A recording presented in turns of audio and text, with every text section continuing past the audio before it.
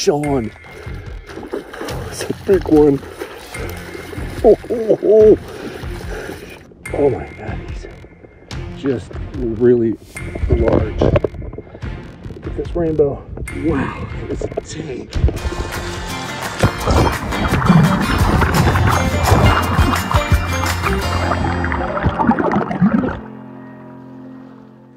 Hey there, welcome to another episode of FlyFishDan. I am fishing the Fall River this weekend up in Central Oregon. I'm in the hatchery area, which is pretty well known. The Fly Shop and Sisters pointed me in this direction. And I'm gonna walk up right to, there's a confluence of where the water splits into the hatchery that's all owned by the hatchery, and we can fish it trouble-free. So I'm gonna fish this little section here. Let me show you what I got. All right, let's do this, fish on. All right, I got my 5-weight Sage TCR with my tried and true Orvis Bat and Kill. I'm going to start off with kind of a Madam X. It's a stimulator with a red body. It's a nice hat, so it's easy to see. Hopefully that might stimulate a bite. And then below that, I've got a dropper. And I don't know if you can kind of see it here, but it's just this little kind of flashback pheasant tail, and I think that could be could work. I've got a fish actually starting to rise right in front of me here, and I'm gonna see if I can get him to come up and eat this little setup here. Not a ton of room to cast. Super clear water. Hopefully I can get a nice drift here.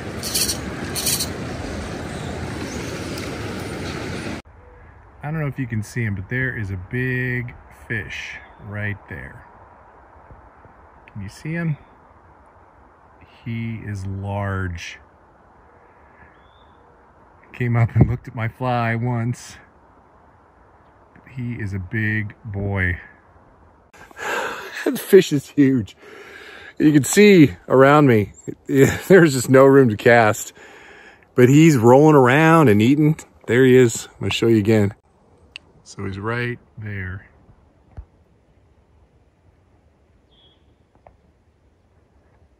Big, big fish, just beyond that dark spot there. Wow. Oh, he ate it and I missed. Oh, dang it.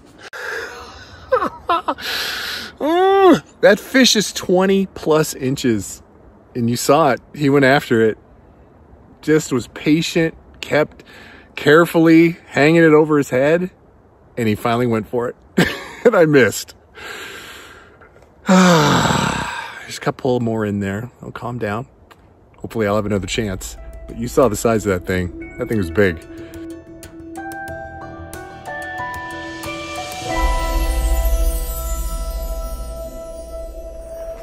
Hey guys, welcome back to my channel.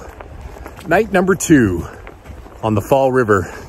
You guys know what happened on the last one. Man. I missed it. It's easily over a 20-inch fish. Super long, heavy girth.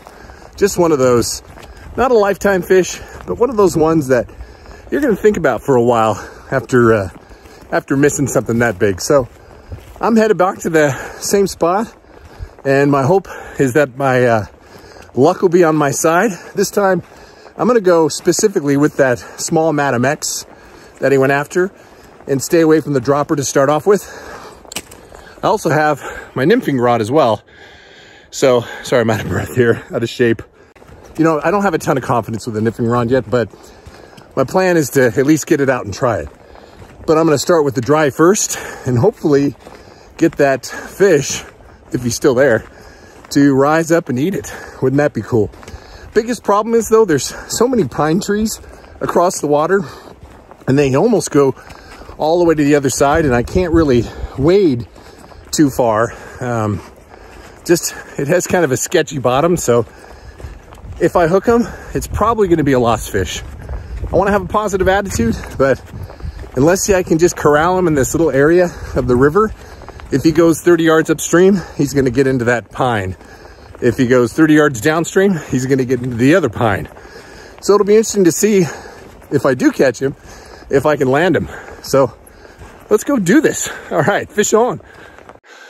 Did you see that? He rose twice right down there. I'm gonna have to be kind of stealthy. So let's sneak down there and see if I can throw this fly right in front of his face. Let's go do this, fish on. You know, it's funny, I don't know why I'm whispering, because they certainly can't hear me. So you can see it's kind of overcast skies. There's a little bit of blue sky, but this light, this low light might help me.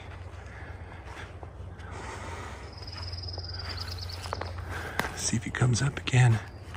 Oh yeah, I can see fish. Yep, see that? Oh, all right. Let's just go do this. Deer right there.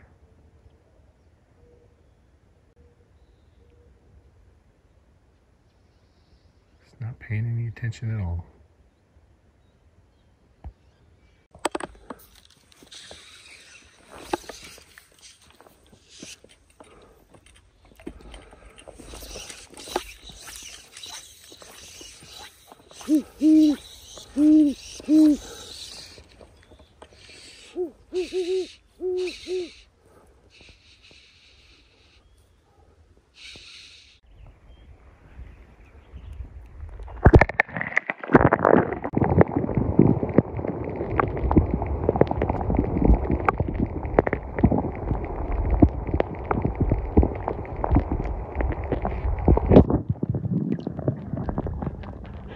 Do you see that? That's not frustrating at all. They're like right in front of me. Come on, eat it, eat my fly.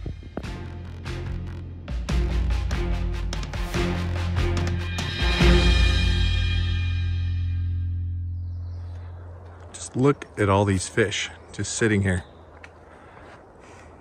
That's incredible.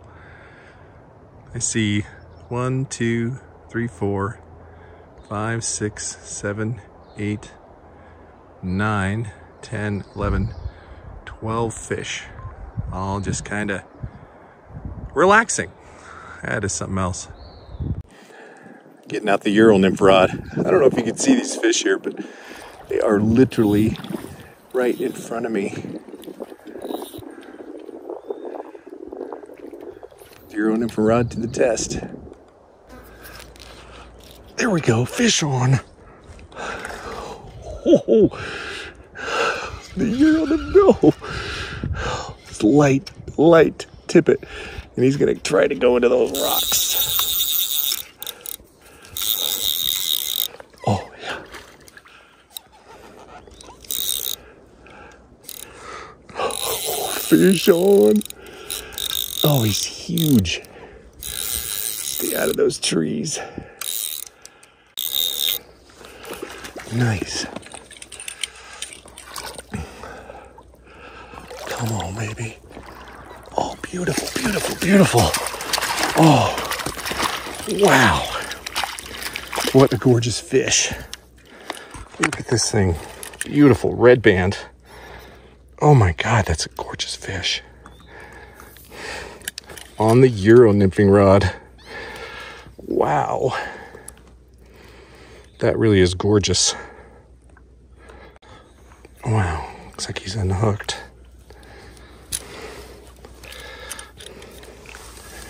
That is a pretty fish.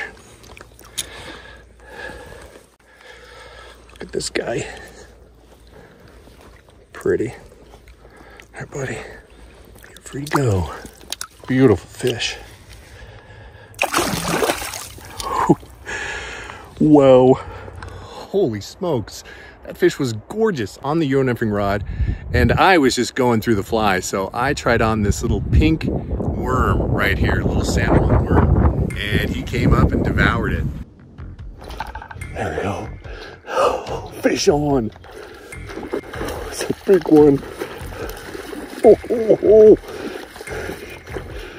Set it right in front of his face. I gotta get this guy on the reel before he takes off. Oh yeah.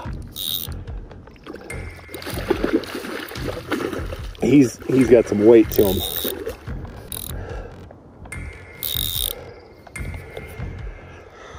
Oh my God, this is a huge fish.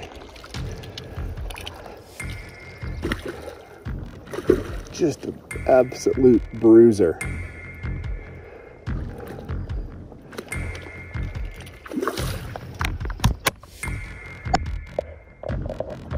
Look at this guy.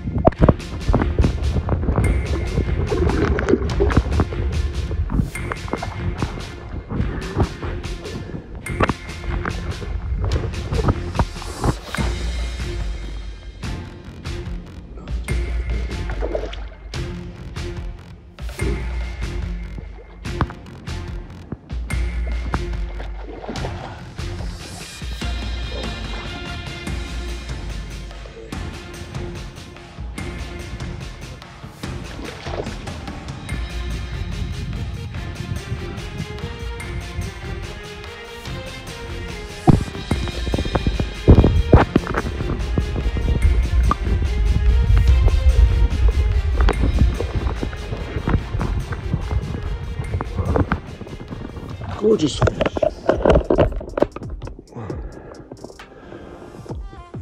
Oh my God, he's just really large. Look at this rainbow.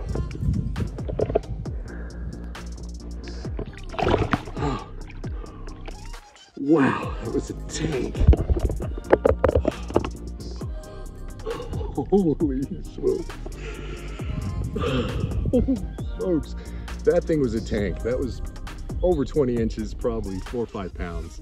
That thing was a monster. Oh my God. The Fall River, spring fed, cold and beautiful. Where the fish are big, the structure is plentiful, and the opportunity to hook into and break off a very large fish on a small river abounds. Pretty amazing. Oh, broke me off. Oh, shoot. Oh, I went right into those trees. He was gone.